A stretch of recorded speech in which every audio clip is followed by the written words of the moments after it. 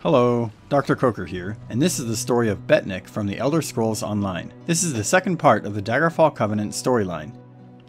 Previously in Strosmakai, after pulling off a small heist, you and Captain Colleen escaped to Betnikh to try and gain allies for the Covenant. That's what brings us to Betnikh. As you get off the boat, you talk to an orc named Gruluk, who says you're only welcome here because you arrived with Colleen. He says that Bloodthorn cultists just attacked the fort, and if you want more info, you'll have to speak with Lambur. You find Lambur at the fort. The Bloodthorn cult assaulted the fortress. They were repulsed, but they stole a Breton scroll the orcs found here long ago. Chief Tazgol thinks the attack failed, but I'm not so sure.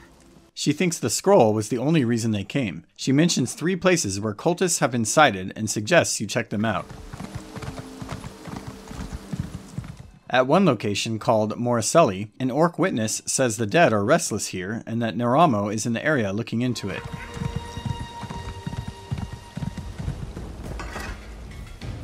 Ah, my old friend. Couldn't resist another exploration? Be mindful. This one may be a touch more dangerous. Foul necromancy is at work here.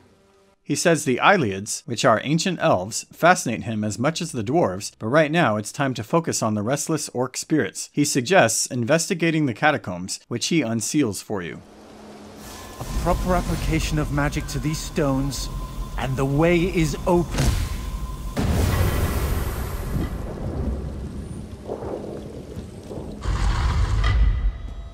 Inside, you speak with the spirit of a warcaller who tells you the cult has violated their tomb. He says he has a magic war horn that his soldiers obey, and the cult leader priestess Drusilla has stolen it to bind the warriors to her will. You offer to kill her and get it back.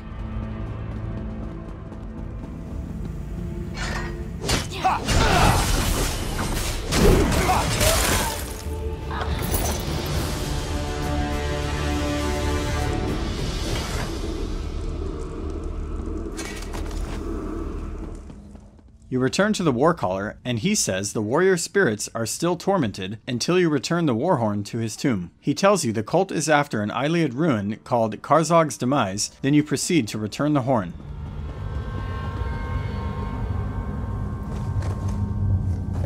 Your efforts honor us, champion.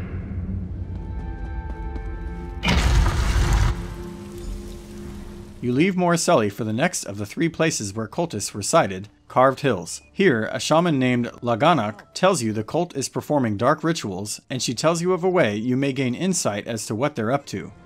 By the bridge to the south is a totem. Those who touch it see visions. It may show you a vision that links the attack to the rituals I feel corrupting the island. Follow wherever the vision leads you.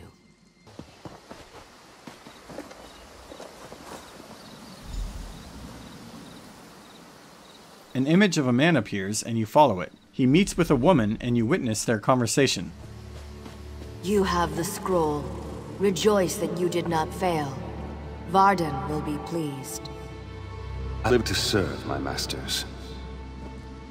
Go west to the Iliad site. The scroll's ritual should enable you to succeed where the others failed. I will not fail you, mistress. You run to the Iliad site mentioned and witness another image. In the name of the Bloodthorns, enter the spirit realm.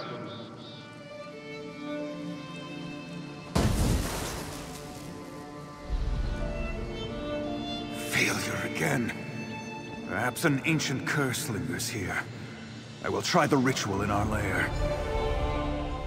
You find the Bloodthorn lair and enter it. At the center, you witness another scene. Can enter the spirit realm. The next phase of our mission can begin. You return to the shaman Laganak and tell her the cult has entered the spirit realm. The dangers that face us become clearer. I will try to convince Chief Tazgol of this, though I doubt he will accept the word of an outsider. Your efforts on our behalf bring you honor. You leave Carved Hills to head for the 3rd sighting location. At this location, called Grimfield, an orc named Rozag says the cult is raising Breton zombies, and he's waiting for War Chief Tazgol to proceed. He doesn't stop you from charging in though, so you head in. Inside a crypt at Grimfield, a Breton spirit asks you to stop the necromancers. Take the Staff of Arche, a potent weapon against undead. You must first charge the staff, then use it to destroy the foul abominations summoned by these necromancers. Well now, what have we here? As you take the staff, crafty Larissa appears. Out for a stroll? Enjoying the scenery? She says she's killed a few necromancers and made a disguise for you. You thank her and put it on.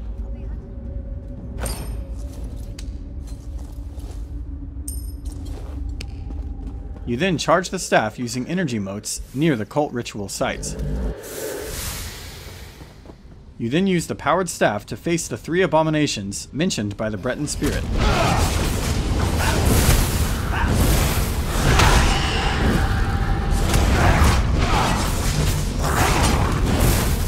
Then you return to her. The cult focused all their power into their abominations. Now these are dust and ash. The threat to us is ended, but the threat to you remains. King Redwick wishes to repay our debt to you. Speak to him. Learn your true peril. The king thanks you, then gives you some history of this island. The Seamount Orcs attacked generations ago. They took our island. Under their rule, what we called Betnikh became Betnikh. My failure to defend my people was unforgivable. But how I attempted to defeat the Orcs was worse.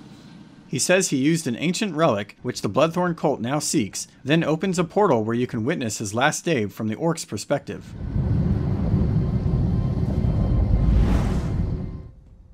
As an Orc, you witness this historic day. Targoth!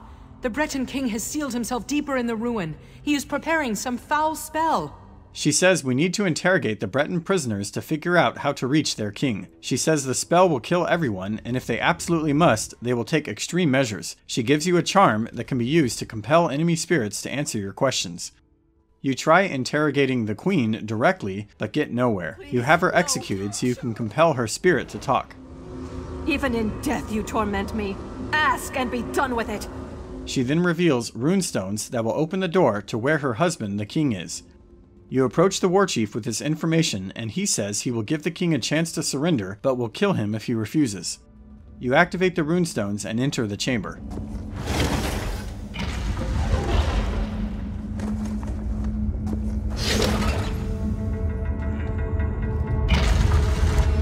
Renwick, surrender now, and I'll spare your worthless life. Stay back! I hold destruction in my hands. Magic cannot save you. Surrender or die! Leave now, or I'll use this relic to obliterate you! You will not harm my people! Draw steel! Help me! Help me, damn you all! Targoth, bury this elf-loving fool!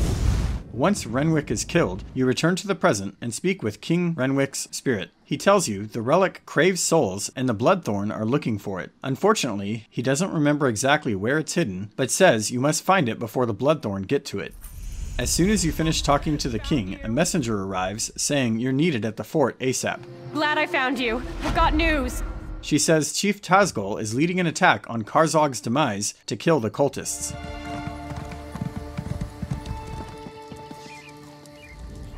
You're back. Good. Do you know what this cult is planning?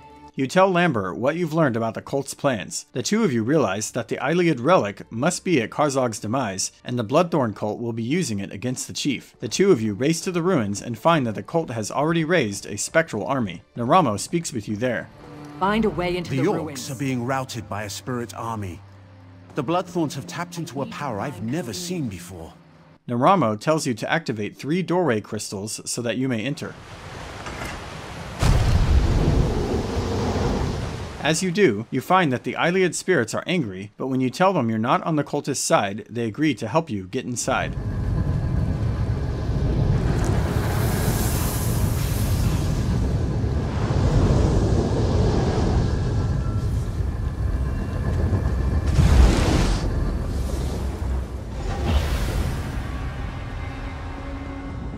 Inside, you find crafty Larissa, who now offers you a cultist disguise.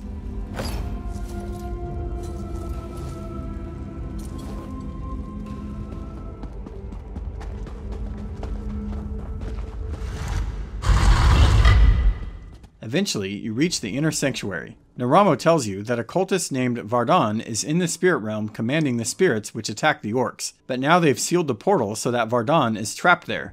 Without the Breton ritual Vardan used, only one without a soul can cross the portal. That means you.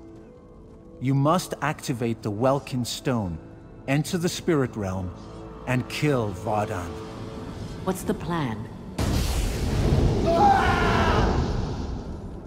Too late. My army feeds.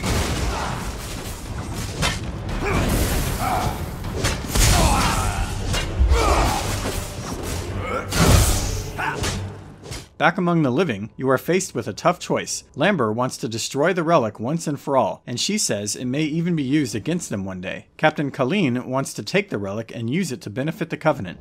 You approach the relic and decide to banish it forever.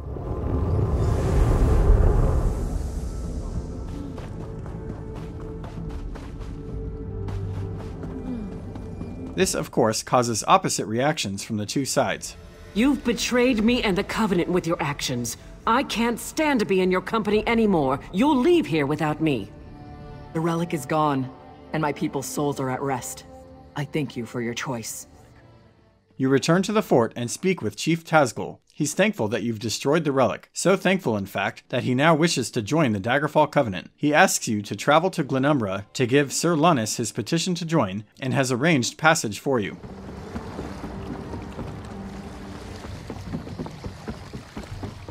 You find Sir Lunnis and tell him. The Seamount War Chief? Impressive. I don't know what you did to convince him, friend. But you have my gratitude. Well done. I will take this petition to High King Emmerich immediately. Enjoy your stay in Daggerfall. And that concludes the story of Betnikh. I hope you've enjoyed watching. Stay tuned for the next video in this series, Glenumbra.